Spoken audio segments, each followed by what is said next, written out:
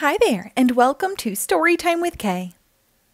Today we will read The Sour Grape by Jory John and Pete Oswald.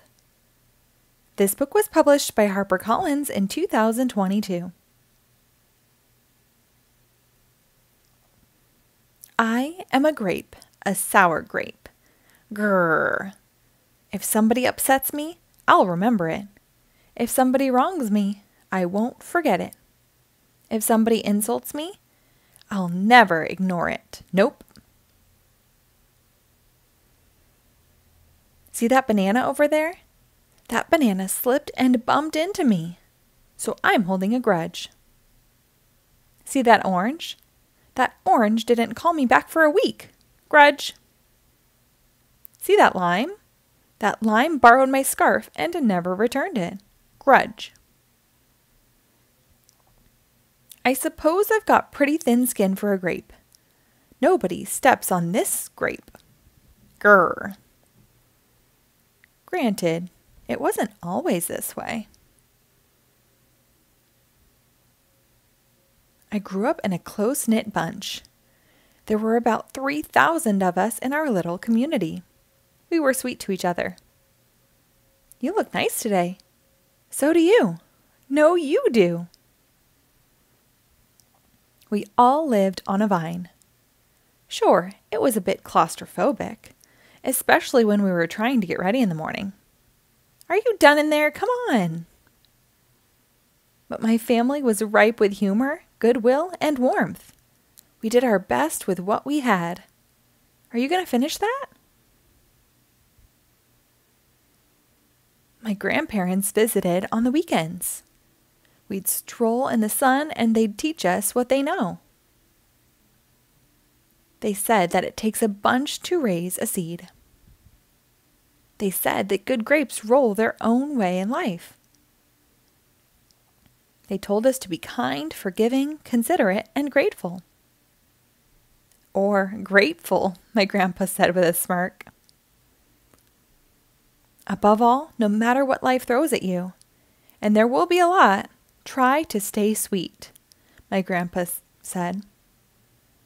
Indeed, we said in response. And for a while, I was the sweetest of the sweet. I said, please. I said, thank you. I brushed aside life's little annoyances. I knew how good I had it. Oops. Haha, no problem at all. But then one day, something changed in me. It was my birthday. I had rigorously and vigorously planned a big party for weeks. I'd sent out invitations with the date prominently displayed. Get this. I had a Ferris wheel, a magician, and hay rides. I had snacks upon snacks upon snacks. The highlight of the party, though, was a fireworks display, which would happen at sundown. I stood out front and waited for folks to arrive. I had a gigantic smile on my face. I waited. Everybody was a little late, it seemed. No big deal. No big whoop. So I waited. A tumbleweed rolled by. A coyote howled in the distance. The sun sank behind the hills. And I waited. Nobody showed up. And I mean nobody. By the time the fireworks show started, with me as the sole spectator, I was scowling. I considered everybody I'd invited, and only one thought came to mind. Grudge, grudge, grudge, grudge, grudge, grudge, grudge, grudge, grudge. After that, my personality became something else entirely. I went from a sweet grape to a bitter grape to a snappy grape. Who moved my chair? Finally, I became a sour grape. Grrr. I started holding minor grudges that eventually became major grudges. Why don't you watch where you're going? I scowled so much that my face got all squishy. You know what? Don't even bother calling me back. I took my grumpiness out on others. Are you ever going to return my scarf? And that's just how it's been, day after day, week after week, month after month, grudge after grudge. But something happened recently that changed my thinking. I was getting ready to meet up with my friend Lenny, the only fellow I know who's as sour as I am. Lenny and I usually go to the park where we sit on a bench and rant about stuff. But just as I was heading out the door, I bumped my knee. After I bandaged myself up, I discovered I had a flat tire. Then I missed the bus, and the next bus was late. Finally, I got off at the wrong stop. Sheesh. By the time I arrived at the park, it was getting dark. Lenny was fuming and furious with a frown and a furrowed forehead. His face looked all squishy. We agreed to meet at exactly 4 o'clock. You're 3 hours late. I tried to explain why I was so tardy, but Lenny wouldn't listen. He'd already made up his mind. He'd formed a huge grudge, and he wouldn't budge. I couldn't believe it. How unfair, I thought. How ridiculous, I thought. How similar to the way I would react. Lenny was pretty worked up. He was pacing back and forth, emitting occasional grumbles. His tone was tart. So I gave him a little space.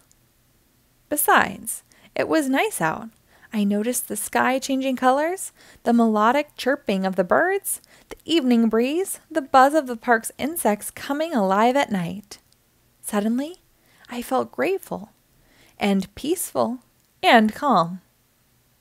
Had I been missing all this simple beauty because I was too busy complaining? Meanwhile, old Lenny stormed off muttering something about disrespect and lack of consideration. I'm pretty sure I heard him add a grrr or two. I walked home.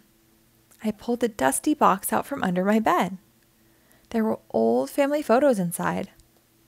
I spotted myself in one of the pictures. I was so sweet. I knew that little grape from the photo was still a big part of me deep down. It would just take some work to get back there again. And that was the exact moment I found the invitation I had sent out for my infamous birthday party. The one where nobody showed up. It said May 31st. But wait a minute here. My birthday was on May 21st. Alas, I'd told everyone to come on the wrong day. Gulp. It was all my fault. I realized nobody's perfect, not even me. After that day, I started noticing other things too. Like how remaining sour all the time is so draining. I'd wasted so much energy holding grudges when I could have easily cleared the air as if I'd felt hurt. And yes, I still get upset from time to time, but that's okay. Because now I talk and I listen and I work things out instead of just walking away. My sourness is fading. I'm letting go of all my grudges. And hey, it's working. Slip-ups happen. I'm just glad you're okay. Aw, thanks. That scarf looks sublime on you. Why don't you keep it? Really? You're the best. Aren't you glad we got to catch up? I'm so grateful that we did. Sure, sometimes I still let out a little grrr when I'm frustrated, like this. Grrr. But then I move on. My face is less squishy too. Oh, and don't worry, things are okay with Lenny again. Gosh, sorry I'm late. You must be furious.